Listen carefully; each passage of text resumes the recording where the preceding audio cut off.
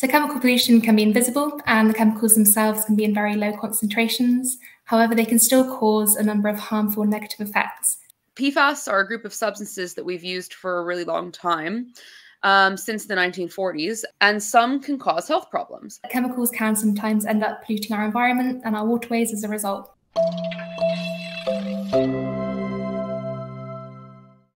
Hi, and welcome to today's video talking about water and water quality in honor of World Water Day.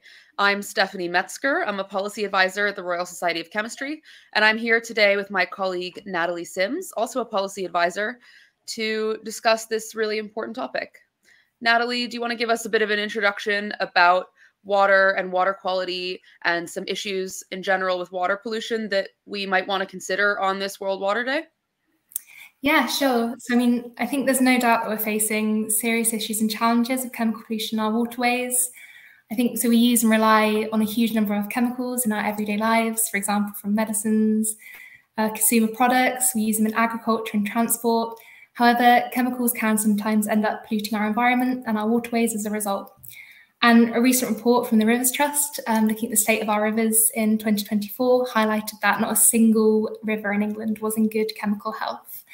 So chemical pollution can be invisible and the chemicals themselves can be in very low concentrations. However, they can still cause a number of harmful negative effects to wildlife, to the wider environment, and also to humans. So chemicals can get in our waterways via a number of different ways. So most is from human activities. So one example is agricultural runoff. So for example, when we apply things like fertilizers or pesticides to our fields, when it rains, these can then run off into our waterways. Also runoff from urban areas such as cities and roads are an issue. And another really major source is from effluent or treated wastewater from our wastewater treatment plants. So our conventional wastewater treatment plants were never really made to remove chemicals, things like pharmaceuticals or microplastics. So these can still be present in sort of the final treated effluent. And once these chemicals are in the water environment, like our rivers and our coasts, it can be really hard to remediate or clean them up. And as a result, they can end up in our drinking water sources, which I guess, Steph, you might talk about in a minute. Yeah. And they can also end up, for example, in our coastal water bodies and oceans. And I think maybe traditionally it was thought that our oceans could just sort of dilute all of our waste and they wouldn't be an issue. But I think this is clearly not the case. And I think we are seeing issues with persistent chemicals, for example, seeing bioaccumulation or buildup in sort of marine wildlife mammals, such as whales and dolphins. And there are concerns that these are having sort of negative effects on them, for example, like their fertility. So yeah, I think it's obviously really important that we're talking about water quality today on World Water Day. Yeah, definitely. I mean, that's a great overview. And I think some of the things you just said really resonated with me. For example, the fact that some of these chemicals are really persistent, which means they stick around for a long time. They have a hard time degrading in the environment. And often that means that they get stuck in our bodies or bodies of animals or in the soil. And so that means that they're sticking around and they are able to affect us over time. And one example of this is a group of substances called PFAS, which stands for per and polyfluoroalkyl substances. And PFAS are something that we've been working on at the RSC for a few years now, as it's become sort of a hot topic in the media and something that is being worked on at the national and international level in science and also in political bodies, because PFAS are a group of substances that we've used for a really long time, since the 1940s, and they are built on the carbon-fluorine bond, which is one of the strongest bonds in nature. So they're really durable, which means they provide some different types of properties like heat resistance, water resistance, oil resistance, and more. And so they've been really useful for things like making, for example, nonstick pans that we use to cook with and are a lot easier to clean.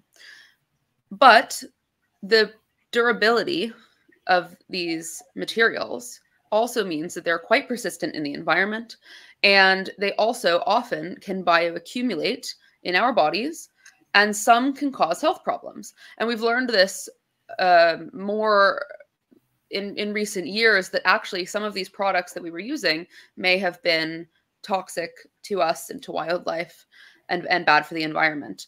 And so we have been looking at this topic because we want to make sure that the government is taking action to stop exposure to these negative types of PFAS where at all possible. And one area is in drinking water.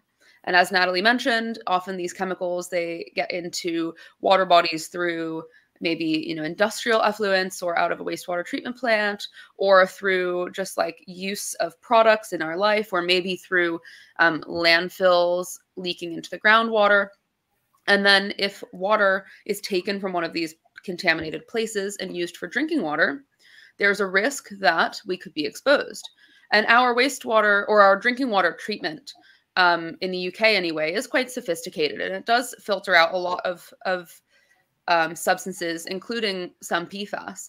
But we are still seeing that PFAS is present in some drinking water at levels that recent science has shown might be harmful to us if we ingest it over time at this level, at these concentrations. And so we're looking to again, make stricter rules on how much of this chemical can be present in our drinking water, and thinking more broadly about how we can stop it from getting into the environment in the first place. But this is just, one example of how not thinking about the chemicals we use and how they get into the environment can ultimately end up harming ourselves, or again, the environment and wildlife, if we're not careful about how we use and control these substances. So I think this discussion of PFAS and many of these other chemical contaminants that exist in our water now really highlights the issue of the need to design materials in a way that is sustainable and that's thinking not only about how the material functions and how it might be used, but what happens in its end of life as well. Because historically, in our sort of linear economy, we make something, we use it, and then we throw it away, and we don't really think about what happens afterwards.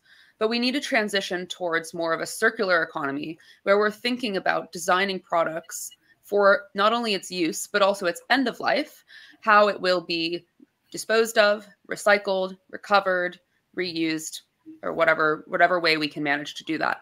And for a lot of these chemicals, they're sort of designed to be one use. And we need to think about a better way to develop new materials. And chemistry is going to be so important for figuring out the answers to these questions. The chemical sciences are going to be chemical scientists are going to be the ones innovating these new materials that, for example, maybe instead of sticking around in the environment forever, are able to biodegrade, or maybe are able to be recovered and reused, whether that's recovered out of wastewater or recovered at the end of their life and recycled. And so there's a lot of new innovative materials being made, and also innovations in the processes that we use to make and recover materials to try to move towards this more circular economy.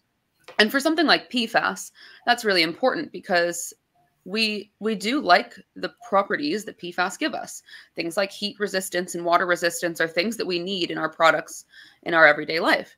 So we have a really tough question here where we want to have products that are safe for people to have sustained use and that aren't going to contaminate the environment at the end of their life, but they also still have to be technically very good in order to provide these benefits, especially in uses like in batteries, for example, where we need our batteries to be heat proof so they don't spark or cause problems in our electric vehicles or other applications in the transition to net zero, or in our waterproof clothing, for example, where if you are going to do research in the Antarctic and you need your clothing to be waterproof in order to keep yourself warm and dry, you can't compromise on the effectiveness of the material. So it's really important for us to be thinking about designing new materials that are effective from a technical perspective, but also the way that their chemical structure doesn't cause these issues with toxicity to humans or the environment. So in regards, the UK before Brexit used to be covered under EU regulatory frameworks for managing water. However, the UK is going through a post-Brexit transition period with regards to their water policy. So furthermore, it gets a bit more complex as well because water policy within the UK is devolved. So this means that each of the devolved nations can make their own decisions to how water is managed. And there are potential changes occurring at the EU level with regards to water management, particularly in the way and changes into how wastewater is being treated and also what is being monitored. So for example, in the Water Framework Directive, there's a proposal at the EU level to expand out the scope of what's being monitored in surface waters and groundwaters, and that's to include more micropollutants. So included in that proposed list is actually certain PFAS.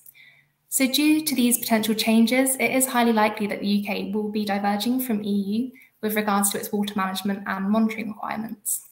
And furthermore, because water policy in the UK is devolved, there is likely to be potential divergence within the UK itself with regards to this monitoring of water quality too.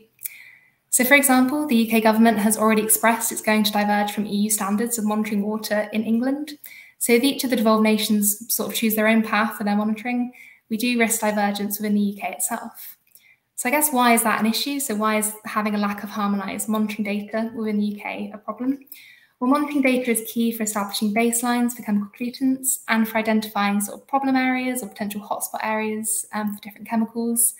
It's also really important for evaluating interventions that are being implemented to try and improve water quality. So without having harmonised data, we risk sort of our long-term monitoring data for chemicals and also risk having water quality data that's not comparable with the EU, but also not within the UK itself. And as a lot of micropollutants and sort of these chemicals that we're talking about are very mobile in the environment, they're not going to be sort of confined by geographic boundaries. They're going to be moving around. It's interesting you mentioned diverging data and standards, because this is another issue we're seeing for PFAS. And certainly PFAS is not the only group of chemicals where these issues apply, but it's just a group where we're seeing a lot of these issues come to the fore, and it really illustrates what you're talking about. So, for example, in England and Wales, the Environment Agency has quite a robust monitoring program for PFAS, and the Drinking Water Inspectorate actually requires water companies to test for 47 different types of PFAS at an individual limit of 100 nanograms per liter as a maximum amount allowed in drinking water. Whereas in Scotland, there's less of an environmental monitoring program, and they also don't have limits for specific PFAS in their drinking water policy, but they do actually follow the EU's regulations, which are new since we've left the EU, where they have a combined total limit for 20 PFAS of 100 nanograms per liter for the total concentration of all those 20. And so it just shows that already there's some choices being made in England and Wales versus in Scotland of whether to align with the EU or whether to make our own separate policy. And in this case, this is actually something where we think the best policy would actually be a bit of both of these approaches. So the RSC has suggested that we think the best way to have safe drinking water limits for PFAS is actually to have both an individual standard per PFAS at 10 nanograms per liter, which is lower than the current England and Wales level. But we are suggesting an individual limit, like is done here. And also adding a combined total to make sure that the overall burden of PFAS in our drinking water is not too high, like the Scottish level. So actually a combined approach is quite good, but we can see right now that both have taken, both countries, both nations have taken one of these approaches, but not both. So clearly we think that there's a little bit more to be done with this PFAS in drinking water question, which is why that we have suggested that people write to their local MPs to make sure that the government knows that this is an issue, a priority issue that we think change needs to happen on immediately. And so we have actually set up a system where people can write to their MPs with some information on PFAS and also with our policy asks, which again include strengthening the limits for the amount of PFAS allowed in our drinking water, as well as broadening the monitoring program for PFAS in the environment and making stricter limits for the amount of PFAS allowed in effluents from industrial sites or anywhere else where they may be showing to enter the environment in the first place. Because like we said earlier, it's one thing to have to clean these things up, when they're in the environment already, but it's better to prevent them from entering the environment in the first place. And so that's one campaign that we've been doing at the RSC about water quality. And again, trying to get some actions, some very concrete actions that the government can take now to immediately improve people's health and also to hopefully prevent this problem from getting bigger in the future and causing more of a spiral of having to, clean things up and deal with things once they've gotten even more out of control. The chemical sciences are key for addressing a lot of the challenges that we've talked about in the water and chemicals sort of regulatory space.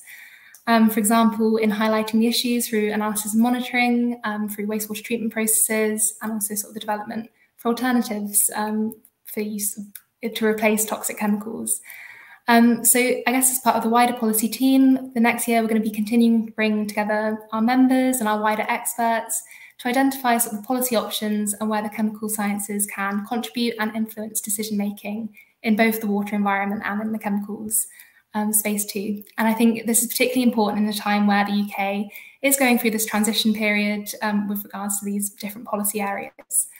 And of course, the RSC is more than just the policy team. We have people across the organization working on various issues around water and water quality, as well as broader environmental and sustainability work. For example, our publishing team has a lot of great work going on in this space. And you can check some of that out by going to this QR code, which will bring you to our environmental science, water research, and technology publishing page, where you can look at some of our themed collections around water. And we expect more in this area to be coming out soon, including a few new books as well, for example, on PFAS alternatives. So thanks for listening in today on our talk on water quality, and watch the space for more water work coming out in this area. And in addition to watching the video today, we're asking those of you in the audience in the chemical sciences to reach out and to join into our work at the RSC, becoming a member or getting involved in our policy work through some of our policy volunteer groups, staying in touch with our communications through social media, getting involved in our publishing, and many other opportunities that we have. We're always excited for people to reach out, tell us about your work, and help us to move the field forward in this really crucial, important area of water.